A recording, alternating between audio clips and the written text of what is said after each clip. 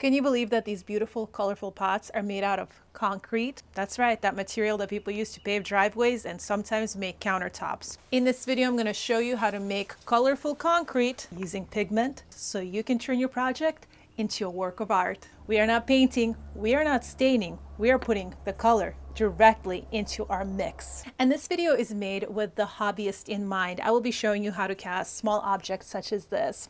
However, the theories mentioned here can be scaled up and applied to a variety of projects, anything from countertops to pavers, fire pits, and even patios. Today we're using Buddy Road's pigments. I'm not sponsored with them. I'm not affiliated with them. I just really like the range of colors that they have available. And I also like that they sell them in these smaller quantities. Hi, I'm Cool Hand Robin, and I built a small business making concrete crafts. Concrete is one of my favorite materials for casting. It's a much more affordable alternative to jasmonite.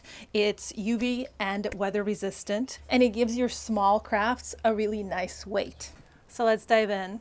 To start off, we're going to make one of my best-selling colors, green, and today I'm using the Buddy Road's green oxide pigment with my homemade concrete mix using white Portland cement, and I'm using a 3-to-1 ratio of 3 parts sand, 2 parts cement, 1 part water with 1.2% Buddy Road's water reducer 555 liquid. Now, white Portland cement is a specialty product, so it might be a little bit difficult to find it at your local hardware store than gray. So if gray is all you have, you're more than welcome to use that as well. However, if you're looking for smaller quantities, you can always find it on Amazon, and I will link that down below.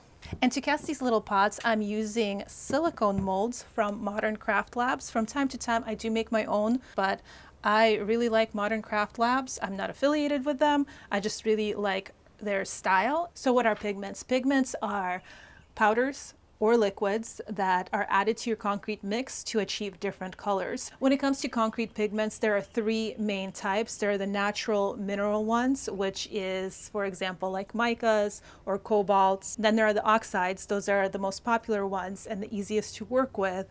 And then we have synthetic pigments. When working with pigments, the one thing you want to take note of is the max loading rate, which for this pigment is 10%, which means 10% of the cement weight. My concrete mix contains 200 grams of white Portland cement, which means that I can use up to 20 grams of pigment without running into any issues. So to ensure even pigment distribution, I always like to dissolve my pigment in my mixed water first. So right here I have measured out 1 part water, and I'm going to add that to my pigment powder. And this is also the step when I add the water reducer. And when mixing, you do want to make sure that all your pigment has been dissolved, especially concentrating on any that might have settled at the bottom. Now that our pigment is fully dissolved, we are ready to add it to our concrete mix. One of the benefits of working with a water reducer is that it improves the workability of concrete, especially for these tiny little projects where it makes it much easier to pour it into the molds. And would you look at that color? Now, we only added about half of the max, so we can always add a little bit more and make it more saturated and darker, but I kind of do like this light green sagey color.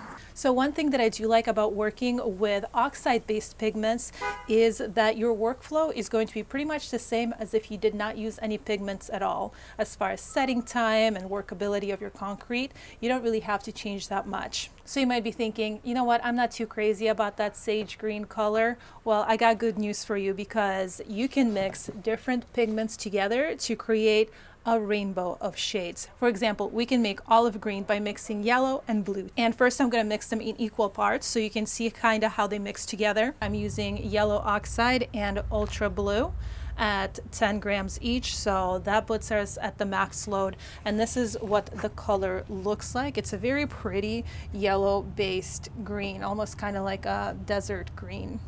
Now if we increase the amount of blue to 75 and decrease yellow to 25, we get a really pretty muted green.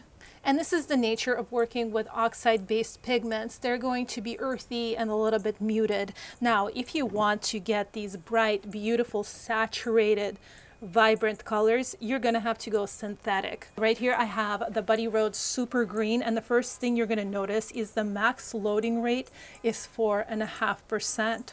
The texture of these pigments is also going to be much more different than the natural earth-based pigments.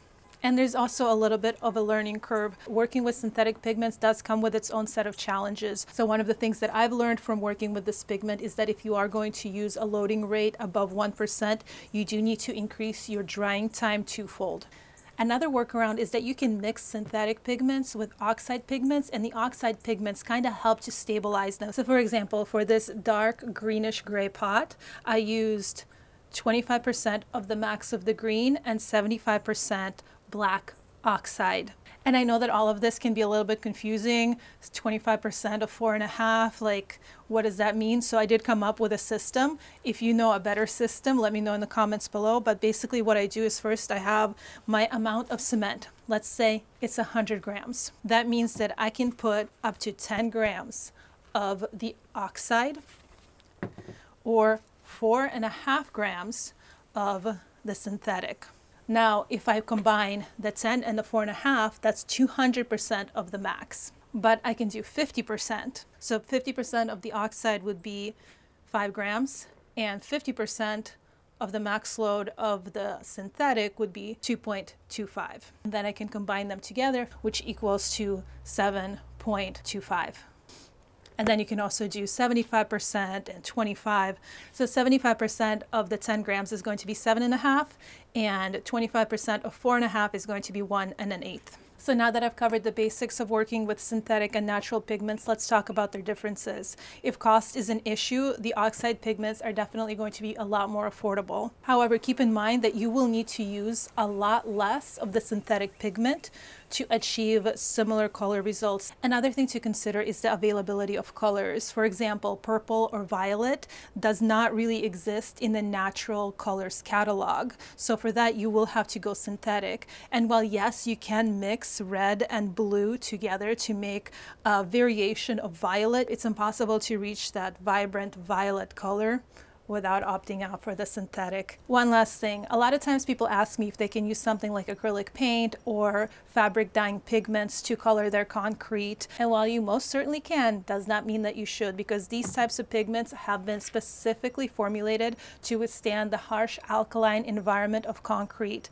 That means that the colors and the things that you make using these pigments are going to be weather and UV resistant.